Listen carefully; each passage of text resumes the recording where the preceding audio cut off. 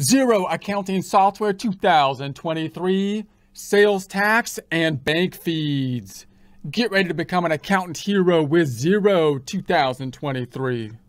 Here we are in our custom Xero homepage. Going into the company file we set up in a prior presentation, the bank feed file.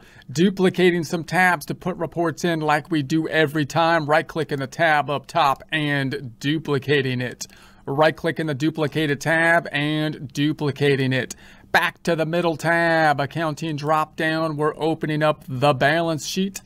Tabbing to the right, accounting drop-down, opening the income statement.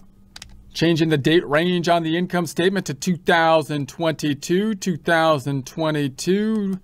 to December of 2022.